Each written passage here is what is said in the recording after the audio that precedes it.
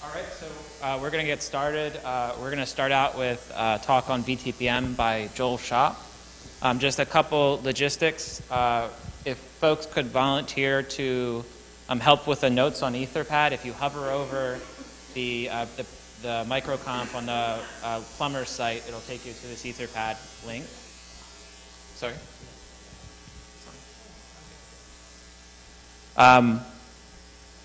We should have a few minutes at the end if anybody wants to do a lightning talk or anything like that.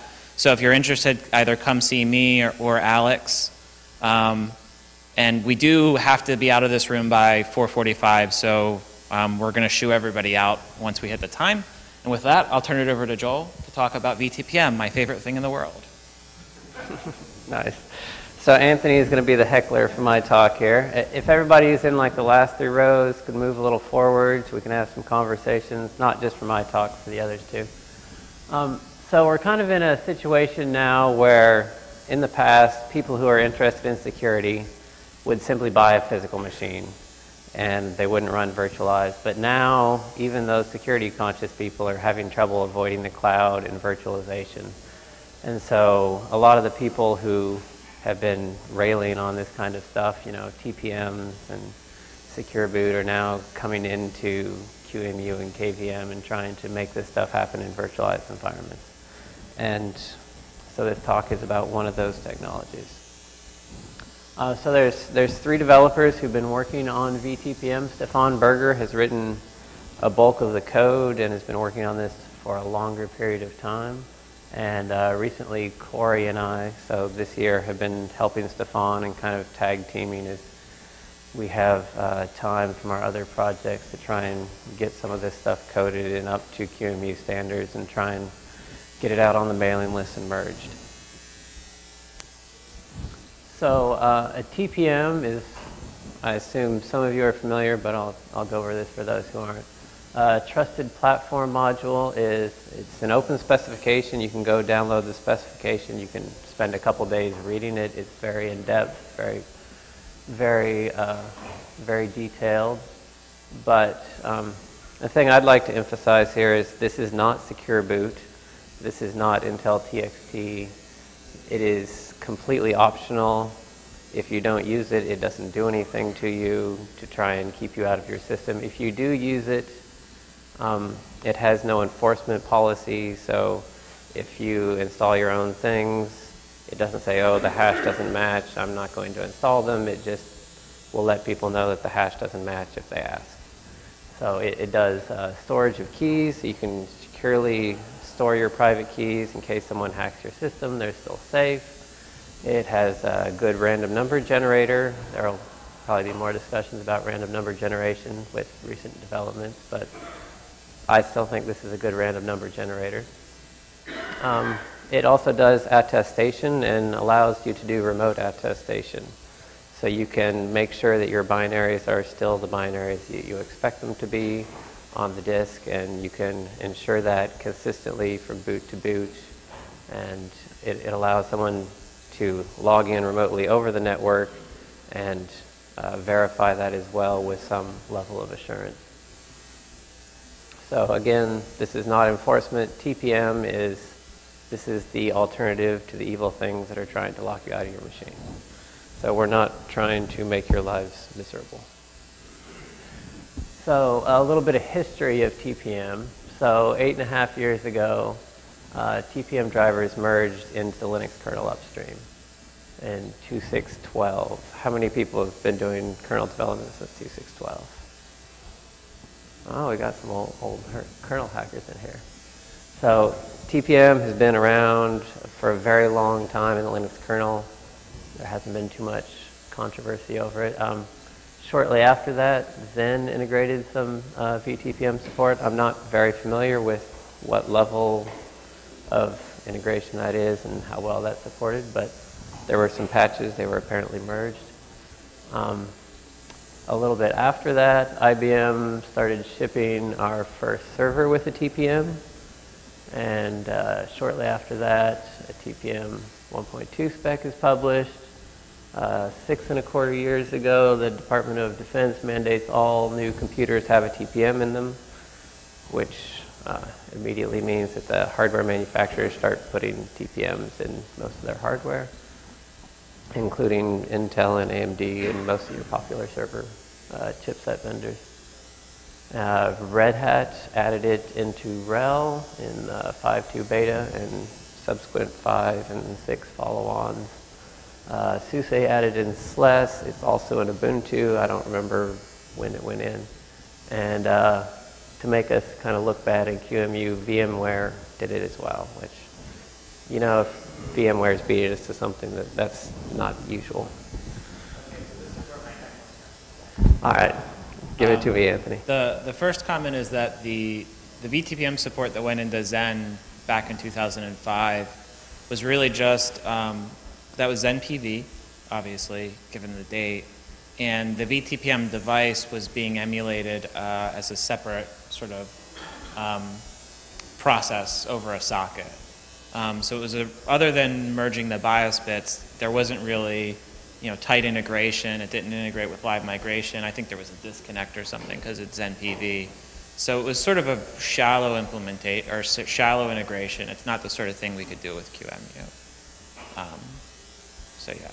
Okay. We're not that bad. We're not that bad. We're just beat by VMware. So here's kind of an overview of what we have managed to get into QEMU today. So this is upstream. The top box, this is all what would run in the guest, which is exactly the same stack as runs in a physical machine. So, you know, device drivers and trousers and whatever. In QEMU, we have a TPM front end, we have some BIOS code, we have some libvirt stuff to manage it, and we have a pass-through back end that will then talk to the normal Linux stack, which if you wrap this back around, it's up there. And then underneath, we have some TPM hardware. And this works perfectly fine if you only want to run one guest per physical machine, or if you want to have one physical TPM for every guest, which is a lot of hardware. But if you're desperate for a TPM, you can do this and run it in a virtualized environment, just one of them.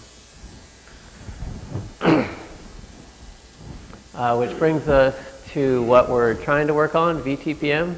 As you can see, this is a lot like the previous slide. There's not too much different. What is different is this. So we keep the same front end, all the user space is the same. Now we have libtpms, which is an open source library that is included in most of the distros that you would commonly want to use. So we set up a call from the front end, make a call into the library, set up some callbacks so it can store into persistent memory in the NVRAM. And then that can be migrated around with QEMU images. No heckling? Okay, so I guess I'll ask the first question. Why should we rely on TPM emulation in a library instead of just adding the TPM emulation in QEMU like we do for every other device? What makes TPM special? We would be perfectly happy to merge the software emulation directly into QEMU as well.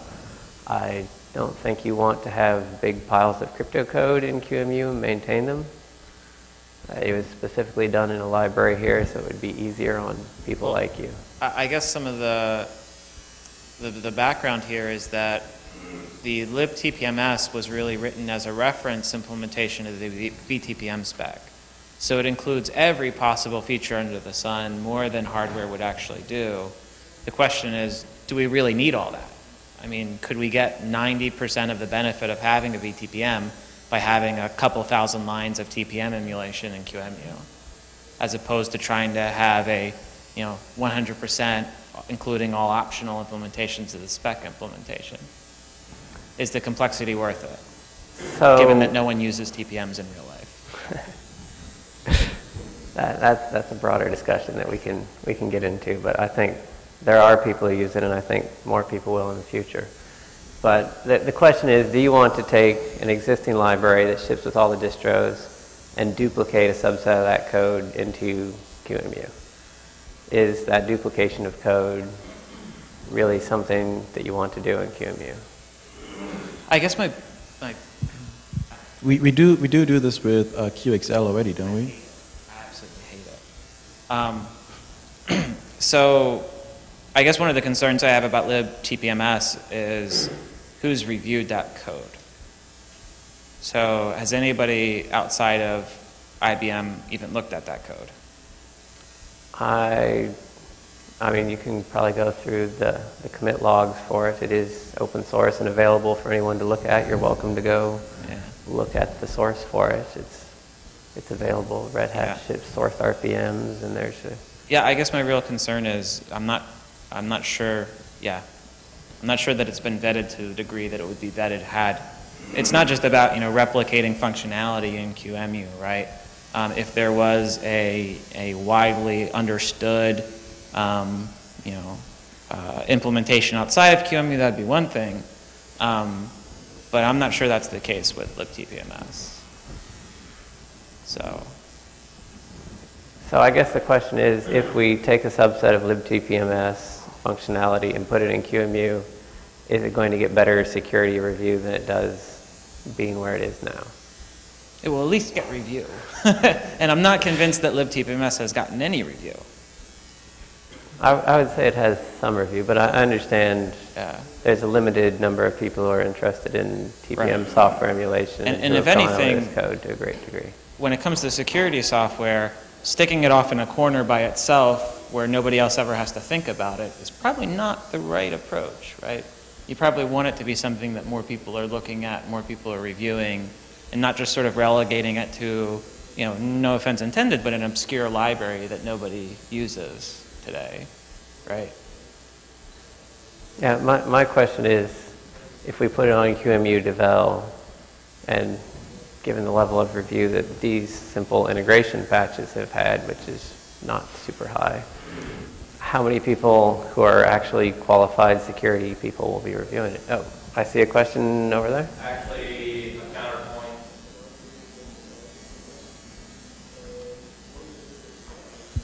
I'm Mike Warfield. I'm with IBM currently, but I'm one of the founders of the X-Force at ISS, Internet Security Systems. You're more likely to get a review of an isolated security-specific module. That's going to get the attention of people like me that have an interest in cryptography. I'm not going to go delving down into the entire source of QEMU looking for some obscure crypto bits to see if they're right or not.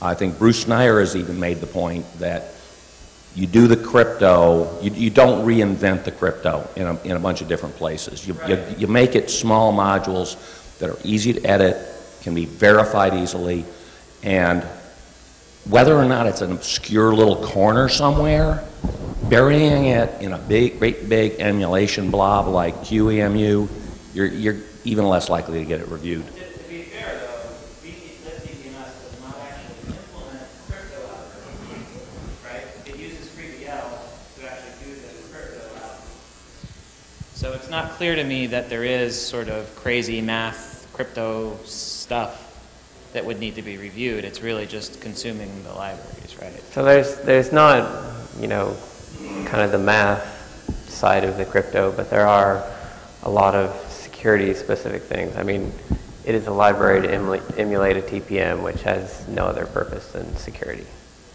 And so, yeah, people who are security-minded might be more willing to look at a separated library. Question? What are the other consumers of libtpms besides QEMU? The question was what the other consumers of libtpms are, and right now it's anyone who's just doing a software-only TPM, which from a practical point of view is mostly researchers. So I'm not aware of other current products that are using it. So if this code got merged into QEMU, would there be other users who would continue to want to use it as a library? Are there other virtualization systems or something that would want to use libtpms? It's possible in the future there might be. But there aren't any currently? There aren't. I'm not aware of any currently. Okay. All right, I think we've kind of beaten this slide to death. So into our specific implementation here. So our original submissions for the NVRAM part, which is how we store the persistent state, used a header offset mechanism to store it in a QCOW2. And those were sent out, and there was feedback on QEMU devel that said, well, we're actually looking at ASN.1 for migration, and wouldn't it be great if you wrote an ASN.1 implementation? And by the way, we're doing visitors, so let's make it a ASN.1 visitor so it can be reused throughout QEMU. And Stefan went off and implemented an ASN.1 encoder and also made it so that the VNVRAM was generic enough that it could be used by other devices in the future that might have need to have NVRAM as part of their device. And after doing that work, which was a great deal of code, feedback, I think rightfully so maybe, kind of hated that idea and wanted something that looked a whole lot like the original code again. Maybe even more simple than the original code was in the first place. So there was, following that, another rewrite. And so this is kind of the last direction for how to do VNVRAM for a VTPM. And I think this is Anthony here, is the guy in the little curly brackets. And basically it's do it as simple as you humanly possibly can is the summary of this slide. And so no reusability for future people. They can implement their own NVRAM. We don't need to reuse it. No intelligence, just straight offsets and simplicity. And so we did.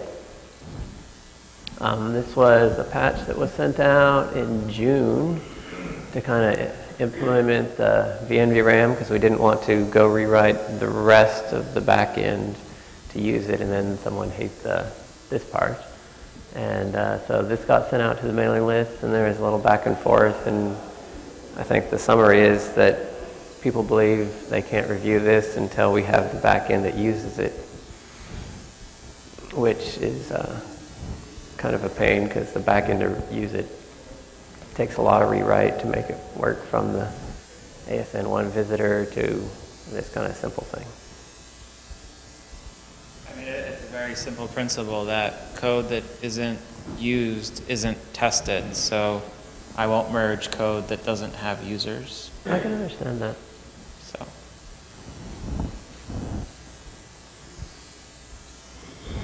So the libtpms backend is basically a wrapper that maps TPM calls into libtpms calls and sets up the persistent storage, which we're referring to as our virtualized NVRAM.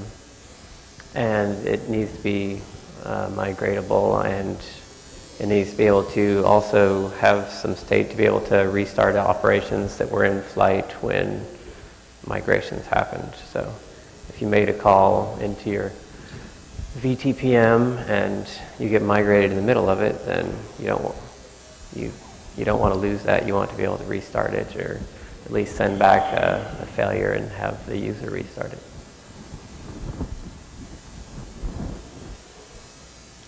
So the libtpms backend is being completely rewritten for, I think, the third or fourth time now to the simplified VNVRAM, and the work is going slowly, basically because all three of us who are on that second slide have other projects we work on as well, and kind of are dubious that QEMU actually wants VTPM after the feedback we've been receiving.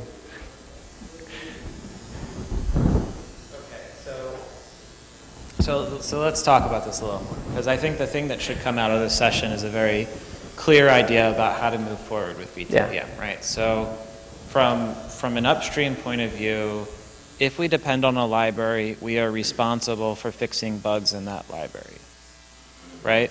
So we depend on glib, and if we ran across a glib bug, we would either have to work around it or we'd have to go into glib and fix it. And both of these scenarios have happened in the past, right? So just because something's a dependency, it doesn't mean that we can wash our hands of it, not worry about it, and pretend like it doesn't exist. So for things like glib, for things like GDK that are widely used, widely reviewed, and clearly have a purpose in the world beyond just QEMU, it makes all the sense in the world to use those libraries, right? I think the issue I have fundamentally with VTPM is all of the arguments that you would make for VTPM can be equally made about VGA emulation or IDE emulation or SCSI emulation. And clearly, you know, as someone who cares about QEMU, I don't want all of QEMU to be 1,000 different libraries that are maintained in 1,000 different ways, right? So I really struggle with understanding what makes VTPM special, and that it needs to be you know, a separate library, and that it shouldn't be part of QEMU. I sort of see it like a perpetual out-of-tree module for the Linux kernel, right? You know, you would never have a SCSI layer that was outside of the kernel that was maintained independent of the main tree, because it's fundamentally what the kernel does, right? So I haven't heard the answer to that, I guess, and that's what I will ask you here is, you know, other than the fact that the code exists and nobody wants to try to get it merged or rewrite it or whatever, what's the argument for keeping this particular type of device out of QEMU? So I would say we were doing it because we thought that would kind of be the preference of the QEMU community, because there are not a lot of cryptography people. There aren't people who know about TPMs. And so it made sense to have that separate, because all of the virtualization people generally aren't TPM crypto kinds of people. Why, I mean, I feel like crypto is being used as a sort of almost, I shouldn't say this, but I will anyway, as a FUD kind of statement where, oh, you can't possibly review this code because it's crypto. But it's not like you're implementing crypto algorithms in libTPM. For the most part, you're parsing a message protocol, handing the bits off to a crypto library and calling it a day. So maybe we're not as smart as crypto people, but I think we're smart enough to review that kind of code. So let me flip the question back around. If we came and had, you know, an NVRAM implemented in the kind of simple way you suggested, and we had the back end implemented with that, and we took all the libtpms functionality we're using and submitted that as part of our patch, is that something that would, you know, have a chance of getting into QEMU? If there was and you've got 5 minutes. Yes, it would. Now, if that is a 90,000 line patch, the answer is no effing way. But if it was a VTPM is about 90,000, the last I looked at it. But I mean, that, like I said, it's a full implementation of the specification. It's every optional feature. I don't think that that is necessary to get useful functionality. We don't implement every possible SCSI command. We don't implement every possible VGA state, right? You know, so I think that in a lot of ways, libtpms is sort of too complicated for its own good. It's too thorough for its own good, at least in terms of what we do in QEMU. So, yeah. So my kind of fear here is if we go off and spend several hundreds of hours taking the libtpms stuff, you know, making it look like QEMU code and act like QEMU code, and taking away all the optional things, and we're still going to have a very decent sized chunk of code because it's a pretty complex system. I have a hard time believing that. I mean, there's a lot of complex systems that we emulate in QEMU. You know, is it really more complicated than VGA that has you know, almost a 30-year history of legacy where it's CGA, VGA, SVGA, Visa, and all of these other things? Yeah, I don't understand what makes TPM so much more fundamentally complicated than these other systems that we emulate today. Okay. So kind of what you're saying is you want to see patches that include all of the libtpms functionality in the back end. I do not the This is what I'm functionality asking. that's useful, right? So like the question would be, what do you need in order to be, well, first, what do you want to use a TPM for? So if you want to use a TPM to do UEFI secure boot, or I guess you don't even use a TPM for that. But pick a use case. What are the commands needed? Key storage. Right. Yeah. But pick a use case. Implement those commands and go from there. Right. And a use case isn't having a dev TPM that supports every optional command in the TPM spec, right? And that's not useful in and of itself. So.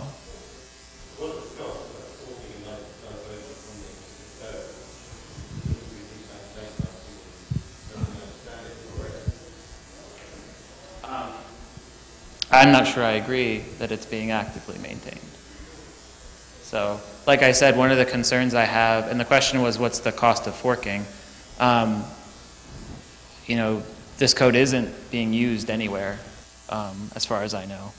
So it doesn't have a community. It's just code that sort of was thrown over a wall, as far as I can tell. There is some active maintainership, but it is not as much of a community-driven project as some others yet. I think it will get there as people start using TPMs, and especially in virtualization.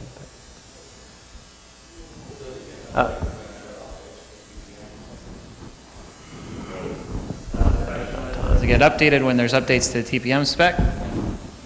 Yes, actually, so TPM 2.0 is out as the spec. There's a TSS 2.0 software spec that's currently being developed with that. The expectation is that the code for that spec, when the spec comes out, will be also released under similar licenses. And this has evolved from TPM 1.0, 1.1, 1.2. It's kept up pretty well with that.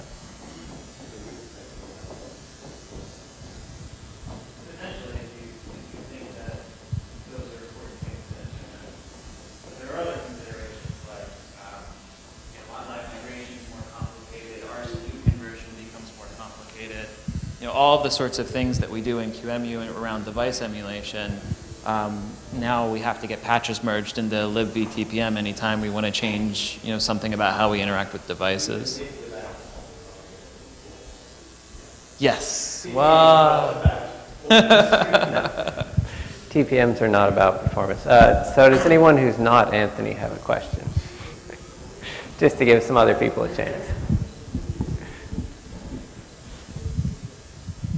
I mean, part of working with the crypto library isn't necessarily the crypto itself, but even just using it properly. So, like OpenSSL is kind of a good and bad example of the API is really complicated and it's really easy to do it wrong. So you don't need to be a crypto person to screw it up completely, even though OpenSSL itself, does the crypto correctly. And when it comes to the library itself and talking about forking, because there's worry about the upstream not being a viable one, I mean, what's the cost of doing it now and not forking and then finding out, a couple years down the road, maybe not even that long, that, oh, it isn't a viable upstream, so now let's talk about pulling it in. I mean, what's the cost of just not pulling it now? And if upstream is viable, well, then it's viable, so we don't have to do the work. It's not really a question of forking. It's having an out-of-tree device. Right? So again, you can make the same argument about the Linux kernel. So I'm sure that all of the driver vendors would much rather have a common code base that has Windows code and Linux code, and they have shins that they can out-trade. It makes it a lot easier, obviously. You can make the same argument. For QEMU to evolve as a single unit, and for us to be able to fix logs everywhere, we pull all the devices from the trees. It's fundamentally what we do. So exceptions to that have to be incredibly well specified. Not sure the discussions about it. Is the exception to that justified? I mean, part of that is the experience of, is it not working out? I mean, he's done the work, it's viable now. Just to be clear, there haven't been patches posted to the mailing list that integrate with VTMS that solve all the problems around migration and threading and interaction and features. That's not where we are today. So it's not that this is a sort of a proven solution. We're just saying, oh, no, we don't want to do it without the tree. This is more forward looking. But Yeah, I mean, we- is the hang up there the VTPM implementation, or is that the library libtpms? So, I mean, maybe let me say that the general rule would be if you want to have device emulation, it lives in QEMU.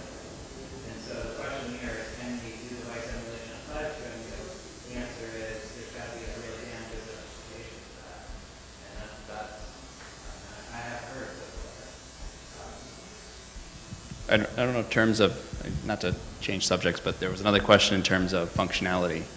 In Chrome OS, we wanted to have we have TPM code that's not really tested other than on actual hardware. Yeah. And we've been just kind of sitting on our hands being like, it would be really great if QEMU had this so we could run actual tests. Yeah. Well, I guess the question I have is that the commands necessary to use that functionality, is it 5 or 6 commands? Is it, if we implemented emulation of those commands, would we be talking about 500 line patch or 1,000 line patch? In which case, why the hell aren't we doing it, right? Why are we trying to merge something that's 90,000 lines to implement all these things probably we're using that can't be tested in an easy way, right? And this is really a question of long-term maintainability. Sure. I don't know the commands off the top of my head. I have to go back and find. Nobody really, there's so few people that you can interact with this easily, and it's such an obscure topic. All right, I think we've kind of run out of time, but if anyone has further questions, you can ambush me in the hall during the breaks and that kind of thing. And thank you very much. Thanks, Joel.